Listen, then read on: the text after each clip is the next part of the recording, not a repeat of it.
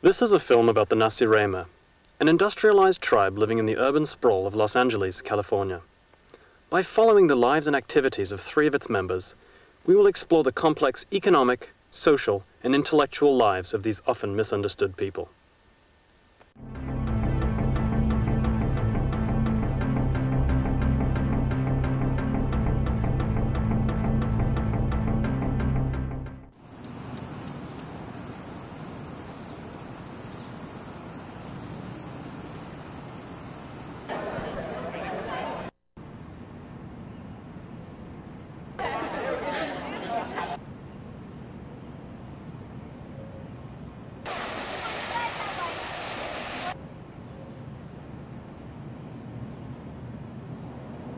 Lana is a student, a typical member of the Nasirema. Though her homeland is thousands of miles away, she has adapted to the ways of her newfound home. Jean-Paul is a member of a higher level of Nasirema society, the so-called graduate student. Gilly is also a student, a typically bright and cheerful member of the Nasirema tribe. Gilly is a member of a pronounced subculture within the larger group, the so-called Greeks.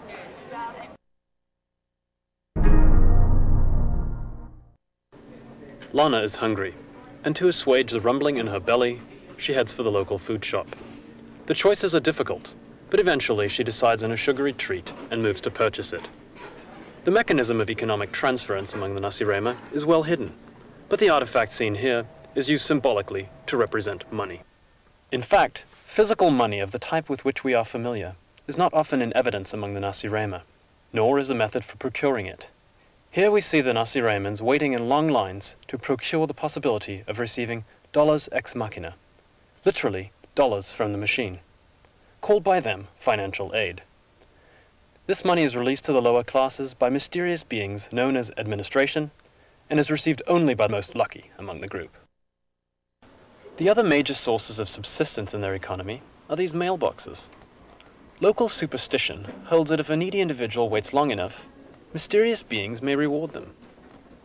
This is similar to the Melanesian cargo cults of the early 20th century. However, unlike the Melanesians, among the Nasirema, patience is often rewarded. A very few Nasirema work directly to support themselves. This sort of activity is viewed with some skepticism by other members of the society.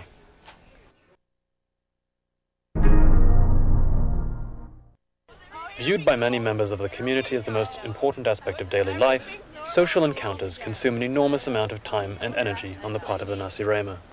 Casual interactions revolve daily around gossip over the local weather, the opposite sex, and classes. Discussions about the weather are perhaps the most intrinsically ironic, as the Nasirema live in a climate of almost interminable warm and cloudless days. More complex social rituals, generally attached to mating and intergender games, are common, however. Personal grooming and appearance are at a premium among the Nasirema, and every article of clothing is carefully selected prior to the application of complex body paint. Here we see Lana deciding as to which set of paints to apply. Whilst carefully weighing the options, she is confident that whichever choice she makes, she will be able to attract a member of the opposite sex. Courtship among the Nasirema is a very interesting and complex and elaborate phenomenon, because preparations can take years, going back in time for men who work with dull machines for months to try to augment the size of their muscles, whereas women will submit to a surgeon with a knife to have their bodies altered and their waist reduced, while at the same time having their mammary area augmented before courtship. Invariably put on elaborate facial paint over before courtship, because they are hoping to increase their chances to score. That is to say, sexual gratification is as much the aim of courtship as is marriage. And in this, they're very reminiscent of the bonobos, the pygmy species of chimp that's being studied recently, in which there's a great deal of sexual activity. The difference, of course, is that the Nasirema are much more self-conscious about it. While the differences between males and females are perhaps overly stressed within the society, the preparatory rituals for social excursions are intriguingly similar. After several hours of physical and mental preparation, often known as psyching up, our friends head out for an exciting evening of dancing, imbibing intoxicating beverages, and continuous, often sexual, social interaction. Sports among the Nasirima are really a substitute for warfare. They're a kind of ritualized warfare that takes the place of the frequent fighting that used to take place between groups. So the sports hero is admired like a warrior for being strong and courageous and agile and cooperative with his group, his team, as well as competitive, all within the confines of a harmless group activity.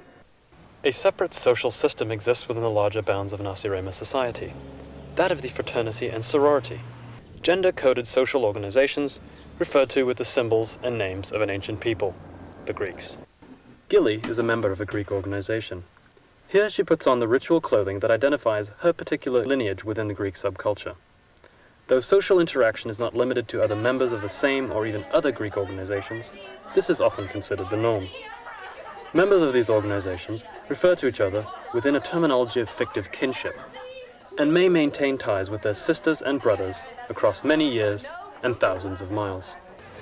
Aside from companionship and support, the Greek organizations provide additional avenues of social release for their members, sponsoring sometimes elaborate celebrations for the outlet of routine stresses and frustrations. However, it is also within the framework of the Greek organizations that one of the most moving and beautiful of all Nasirema rituals takes place. Each week, members of the female and male ordered groups purchase flowers for members of an opposite sex, ritually related organization, as we see Gilly doing here. Through the giving of attractive floral arrangements, ties are maintained within the Greek community that both bind it together and serve as an identifier of relatedness, reifying the boundaries of the in-group of related social affines.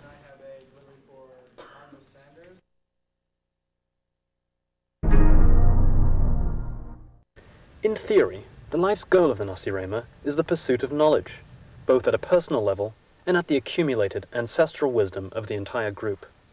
Within the social structures of the tribe, specialization known as majors and minors is not only encouraged but required.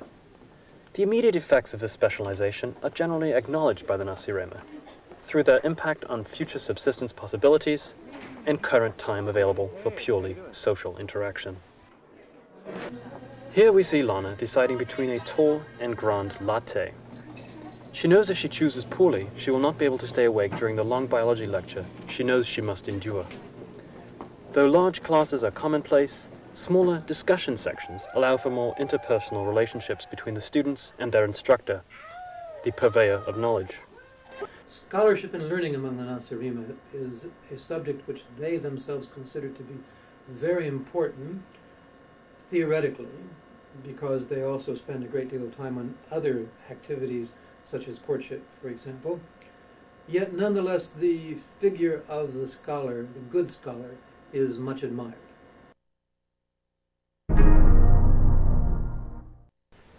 Stratification among the Nasirema is based on age, seniority, and personal material wealth. The professors are at the top of the hierarchy, allegedly great fonts of ancestral wisdom, to whom the lowest classes must eventually supplicate themselves. At the next level are graduate students, Nasiremans who have achieved a greater age, but still lack significant financial resources. The vast majority of this society, however, is made up of students, an in-group generally marked by youth, abundant social activities, and surprisingly, a greater overall level of wealth than that of the professors. In addition, there is the so-called administration, mysterious beings who reside in monumental structures such as this one. Secret masters of the world of the Nasirema, they remain a mystery to us, as our film crew was unable to penetrate their sacred spaces. Occasionally, the proponents of various faiths and foreign gods attempt to convert members of the student class. Their efforts usually fail, for the Nasirema seem far more concerned with the bounty and pleasures of this world than the next. However, there are a number of rarely seen spirits and entities of seemingly supernatural power. Chief among these are the beings known as Mom and Dad. Here we see Gilly communicating with these spirits. Perhaps she is requesting money, for it is known that they are the spirits linked to the maintenance of financial resources.